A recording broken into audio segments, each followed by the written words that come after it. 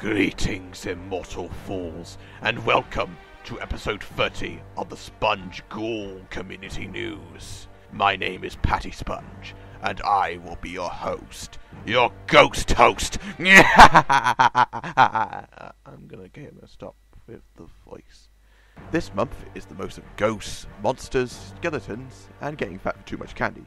Of course, not all candy is to be eaten. Some of it is to be watched, just like the following news. Mr. Squarepants, how do you explain all this success?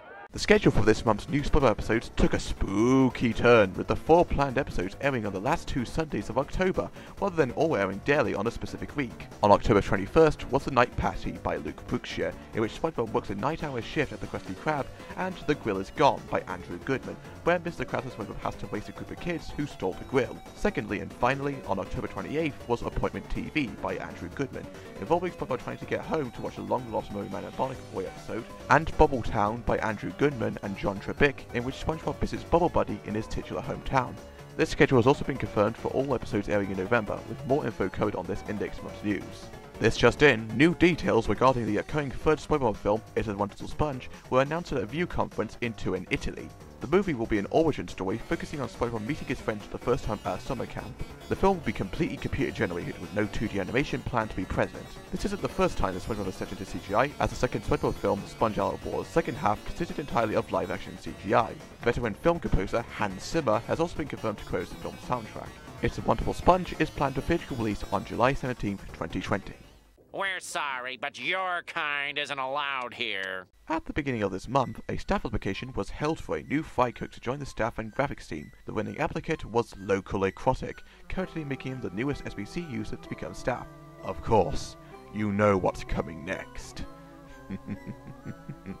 Oktoberfest has returned from the dead once again, and this time, it's seeking to be the biggest yet. The Frankensteins and vampires are at it again. Jeopardy! Wheel of Fortune, Dungeons and Dragons, SBC music parties, SpongeCraft tournaments, whodunit, costume, story and art contest, and let's not forget Hooky. For this year, there are 3 new mini-games. Apple Bobbing has users bob for apples turn to balloons. Ghost Catches has users catch ghosts to catch doubloons. And Trick or Treat has users knock on SpongeBob characters' doors hoping to get a nice treat. On top of this, over 50 iFish items have been made available for this event, including over 25 new items. Do you think you're brave enough to have fun? Oktoberfest 2018 ends October 31st. Which it has now. Classicals 1.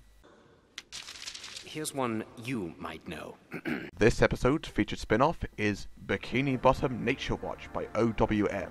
Yeah, I know it's not horror Halloween related, but just pretend it is, okay? The series focuses on the research of explorer Dastardly Dan Damselfish as he discusses the natural habitats of the starfish, squid, single-celled organism, and more to come. Who knows, maybe you might be the focus of one of Dan's adventures. You can find the link to this spin-off in the links below. If you have any suggestions for future featured spin-off or lits, leave a comment or send a PM to the series editor. I'll give him a week. I'll give him 11 minutes. Today's featured episode, and I will be blinking surprised if you don't see this coming, Scaredy Pants from Season 1, written by Paul Tibbett and Peter Burns. Why did we choose this episode? Well, isn't it bloomin' obvious? In this episode, SpongeBob tries to conquer his fears of being scared of Halloween by dressing up as a ghost and attempting to scare others himself. Of course, when there's something scary, there's always something scarier.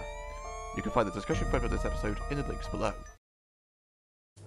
That's all we have time for today, so to keep up the series, make sure to subscribe, leave a comment in the main thread, or join the SBC News Club. Thanks so much for watching, and good night.